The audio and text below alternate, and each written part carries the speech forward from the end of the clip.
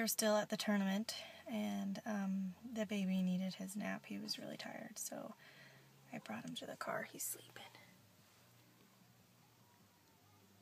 Super cute little guy. We were all up late and up really early this morning, but I wanted to vlog myself for a minute and talk about one of the reasons why I'm doing this.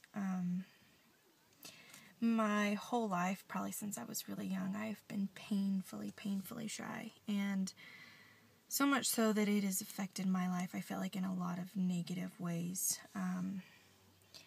Prevented me from making friends at certain points, prevented me from doing a lot. I was so shy that I can remember a time clear as day when I was younger. I was probably like 14. Everybody was going around a room. They were supposed to introduce themselves, and they got to me, and I just sat there frozen, and I never got up. I never introduced myself. They ended up just moving on. That has pretty much been the story of my life for all my life. Too quiet and too shy to do anything, and I'm tired of it. It still affects me as an adult, and I see some of my kids having some of the same problems with being too shy, and I don't want that for them because I hated it. I actually can sing, and I love to sing, and I wouldn't say it was like the best, but I enjoyed it.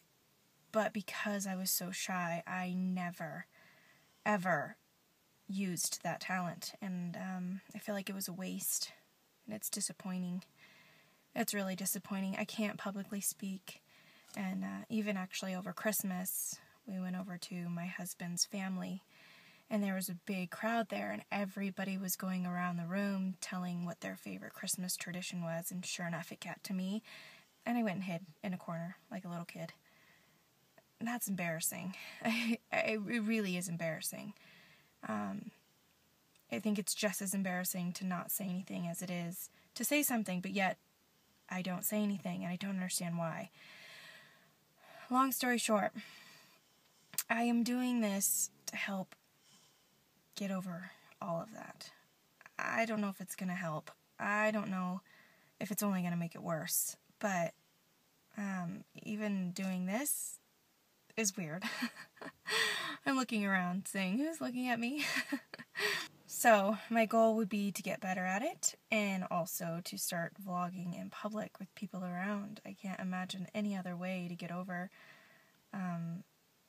stage fright than holding a camera on your face in public and talking to it.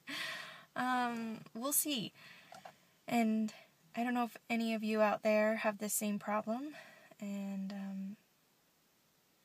can relate, but I felt like I needed to talk about it. I felt like there's got to be more people. It can't just be me, and maybe we can all get over this together. I don't know. It's definitely difficult, and I am not sure, it's this is for me. But we'll see, I guess. We'll see how it goes. Alright. Okay, so if I'm going to get over this fear, I'm going to need your guys' help and your guys' support.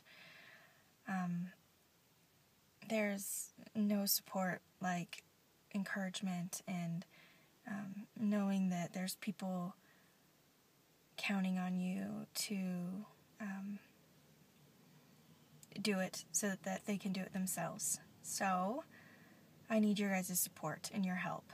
If you guys could, yeah, she was watching me.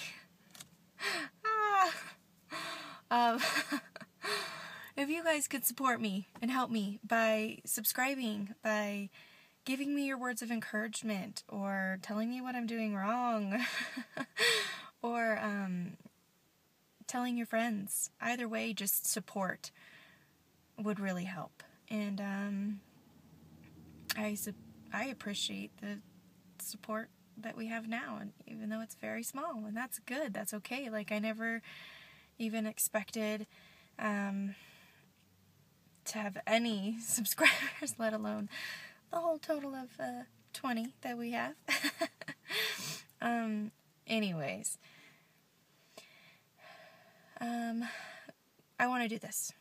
I want to get over this fear. I want to get over being shy and letting it control and consume my life. And I definitely don't want my kids to suffer with it too, and to let it control them and look back with so much regret because they couldn't just get over it and just do it. Thanks.